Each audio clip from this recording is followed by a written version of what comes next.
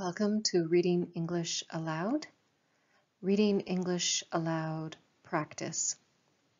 The article is called Creative Libraries. New vocabulary words. Nouns. Number 1, structure. Structure. Number 2, availability. Availability. Number 3, determination. Determination. Number 4, upcycling program. Upcycling program. Number 5, residence. Residence. Number 1, structure. Construction, shape, composition. Number 2, availability. Being able to use or get something. Number 3, determination. Focus to get something done. Number 4, upcycling program. Reuse something to make something new. And number 5, residence. People who live somewhere.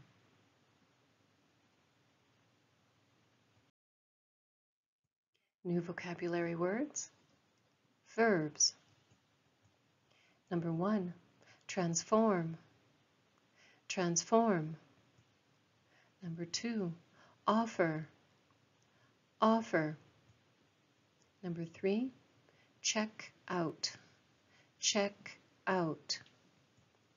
Number 4, transport. Transport. Number 5, improve. Improve. Number 1, transform. Make a change in something. Number 2, offer. Give. Number 3, check out. Borrow a library book with a library card. Number 4, transport. Take or carry people or goods from one place to another. Number 5, improve. Make something better.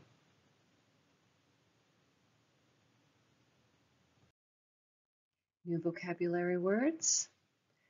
Adjectives, adverbs. Unusual. Unusual. Number 2, remote. Remote. Number 3, permanently. Permanently. Number 4, original. Original. Number 5, eager. Eager. Number 1, unusual. Not commonly occurring. Number 2, remote. Far away, distant. Number 3, permanently. For always, unchanged. Number 4, original. The first of something or the earliest version. Number 5, eager. Strongly wanting to do or have something.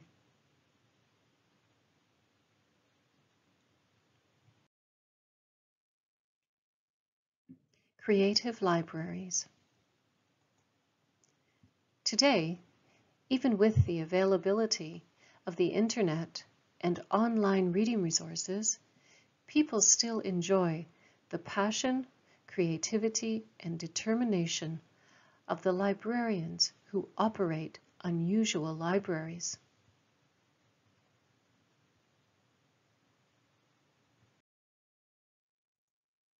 Sarah Peters likes to kayak and read. She founded the floating library located on a raft in Lake Phalen, St. Paul, Minnesota.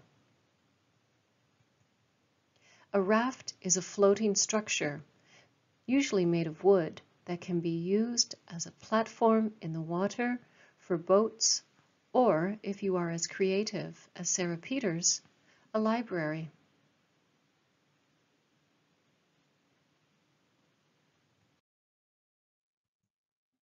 If you have a kayak, stand-up paddleboard, or rowboat, you can certainly visit it.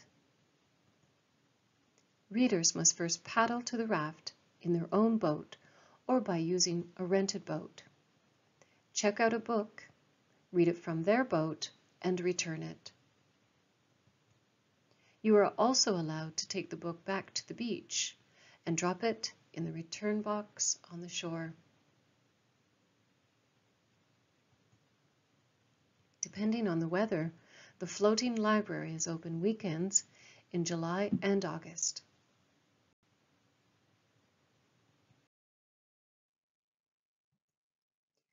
Luis Soriano is another creative librarian.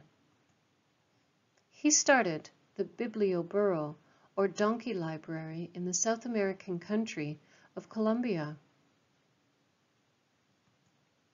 In remote areas of Colombia, this librarian uses 2 donkeys to transport books to readers.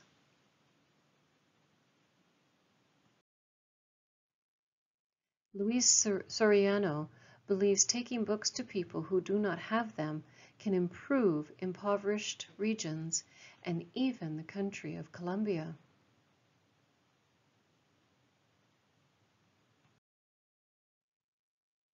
Philip Wong, the principal at Tung Tak Primary School, located in a remote village in Hong Kong, has also found a creative way to bring more books to his students.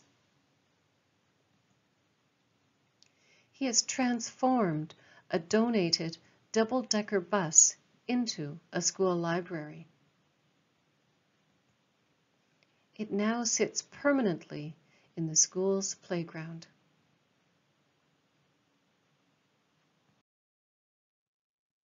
The original school library was only large enough for 7 students at a time. He found the bus through an upcycling program called Used and Retired Bus Program, sponsored by the Kowloon Motor Bus Company, KMB. The school also allows residents of the village to use the library bus.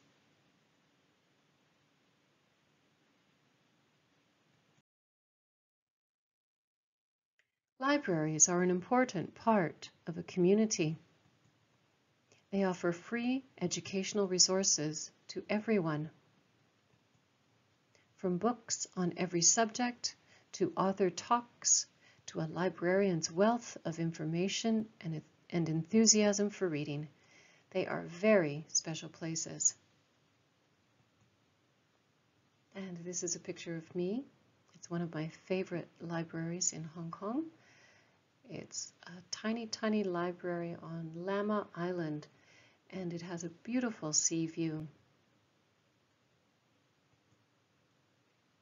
And this is also another library that I really like. It's the library in Trail, British Columbia. It has a beautiful view of the Columbia River, and the librarians like to put fresh flowers on the desks, so it's a lovely touch. And these are my sources.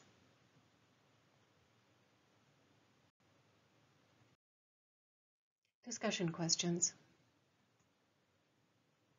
When did you last visit a library?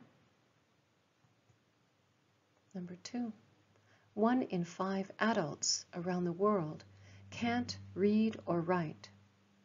What do you think about this?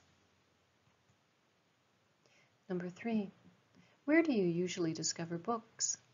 Friends, online, social media? Number 4, what is your favorite snack to eat while watching a movie?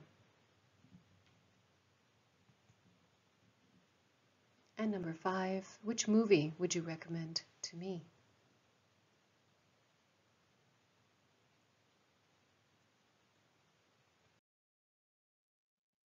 Just for fun, idioms about books.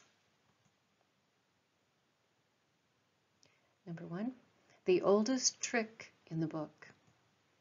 A trick so unimaginative and commonplace that it shouldn't deceive anyone.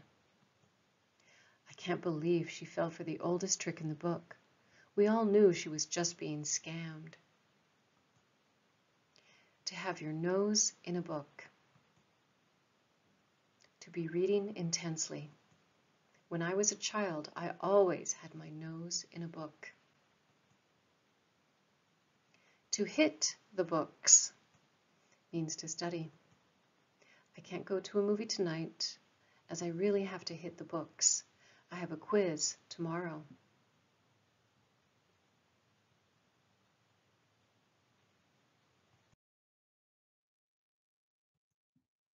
To read something into something. To give something meaning or significance that may not be there. I think the problem with the internet is that people read too much into the comments that other people post. Book smart. Knowledge from reading or studying but lacking common sense. Being book smart will get you a good job, but you also need to be street smart to live in the real world. Every trick in the book. All available methods of achieving what's desired. She used every trick in the book to become CEO of this company.